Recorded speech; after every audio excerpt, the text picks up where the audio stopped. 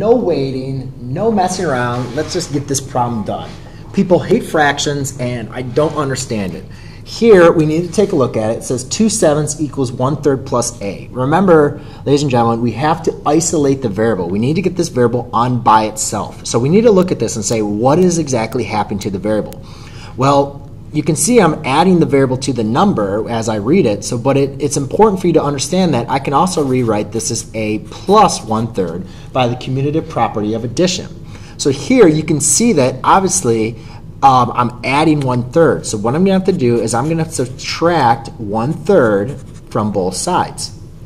Now we know that 1/3 minus 1/3 is going to equal 0 plus a, which equals a. So now I've isolated my variable. Now all I need to do is figure out what is 2/7 minus 1/3.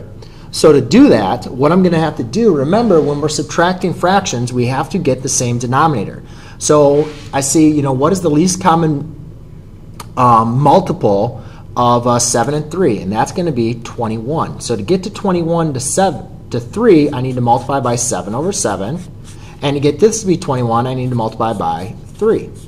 So therefore, what I'll obtain is 6 minus 7 over 21, which equals a negative 1 over 21.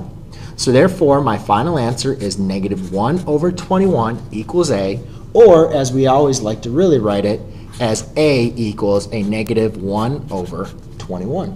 And there you go.